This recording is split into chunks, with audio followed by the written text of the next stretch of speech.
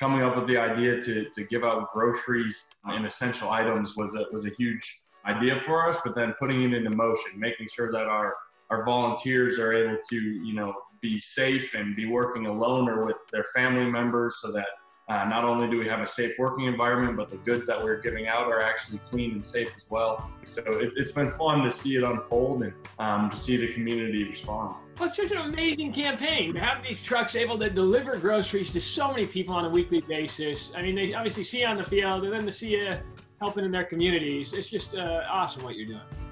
The audience of one, talk about what that means for people who aren't familiar.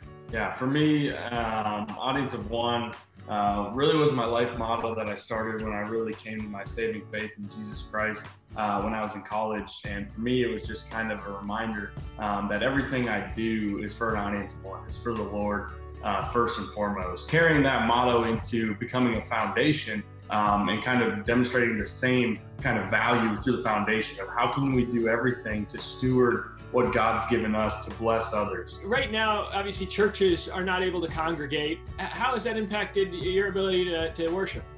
We're waking up, we're sleeping in a little bit more on Sundays, we're grabbing coffee, we're sitting on the couch, going to church, and I know a lot of people out there are doing the same thing, and it looks different, but you got to make the most of it.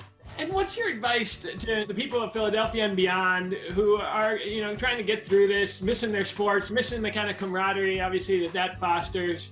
What's kind of your guidance as people are getting through this tough time?